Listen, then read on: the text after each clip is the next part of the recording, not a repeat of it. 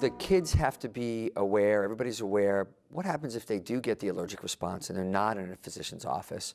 What does the child have to carry around with them? What does the school have to have prepared? How do we treat this? So I teach my patients they should always have a food allergy action plan. So that's actually written instructions on if someone has this symptom, you give them this. If someone has this symptom, you give them this, you call 911.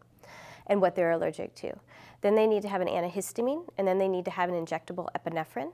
Injectable epinephrine is the medication. It is a shot, it goes in the leg, but it is a life-saving medication that actually stops the allergic reaction.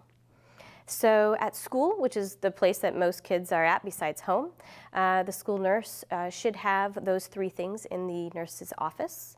And the teacher should be aware of the allergies in the classroom. Every school's a little bit different, every school district's a little bit different, but one thing that we are doing in the United States, there's several states now, including California, that has a law where we can have what we call generic injectable epinephrine in the nurse's office, which means if a child with an unknown food allergy has a sudden reaction at school, they can actually go ahead and use it and treat the child and save their life.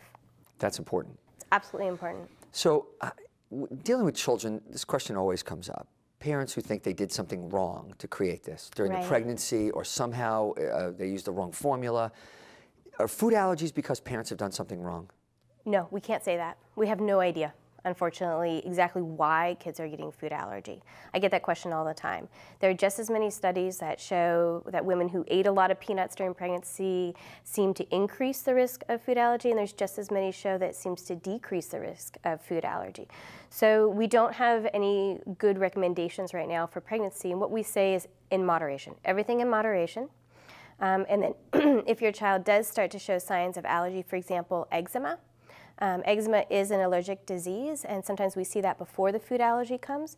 If your child or infant or baby has any of those signs that you do want to talk to your pediatrician about it, we may give some different advice about how you're introducing foods to that child.